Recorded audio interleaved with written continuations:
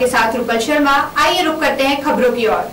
टोंक में किसानों की बरसों पुरानी मांग को लेकर किसान नेता रतन खोखर के नेतृत्व में लोगों ने एडीएम को ज्ञापन सौंपा और चंबल नदी का पानी बनास में डालने की बात कही।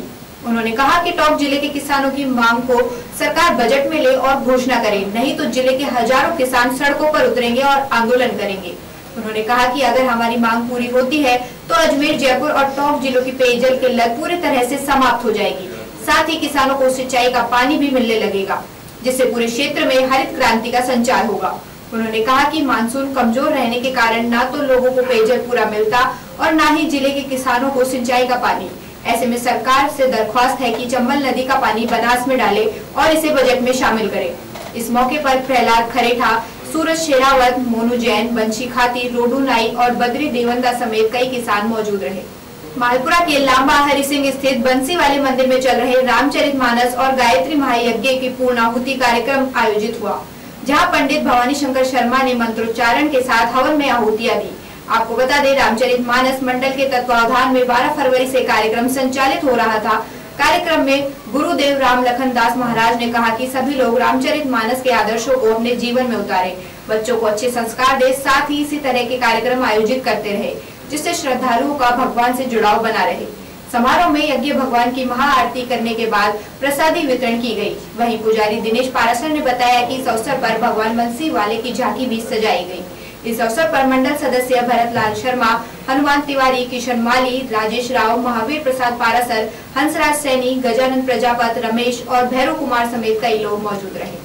राजसमंद के नाथद्वारा स्थित गुंजौल ग्राम पंचायत में खेत को पानी पिलाने के दौरान कुएं में गिरने से एक अधेड़ व्यक्ति की मौत हो गई, जहां पुलिस ने ग्रामीणों की मदद से शव को बाहर निकाला और पोस्टमार्टम के लिए भिजवाया।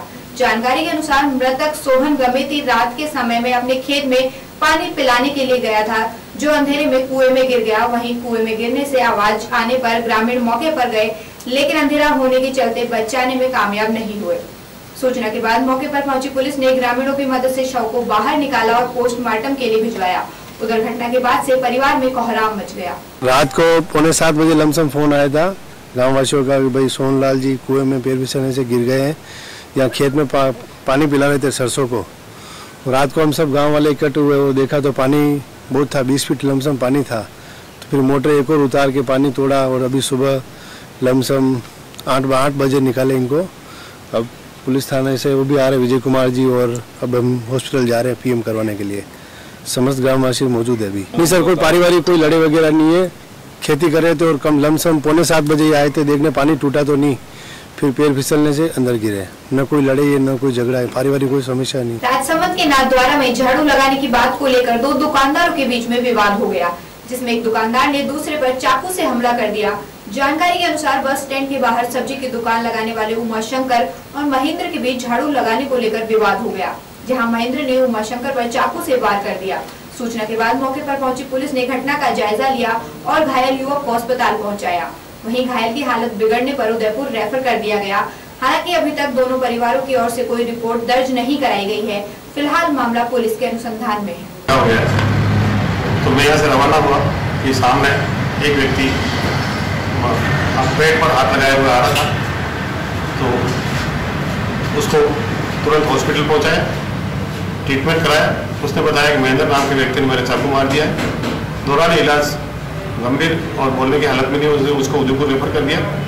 अभी उसके परिजनों ने बताया, उसके फादर आगे थे उदयलाल जी, उन्होंने बताया कि पहले मैं ट्रीटमेंट करवा रहा हूँ, फिर रिपोर्ट दे दूंगा।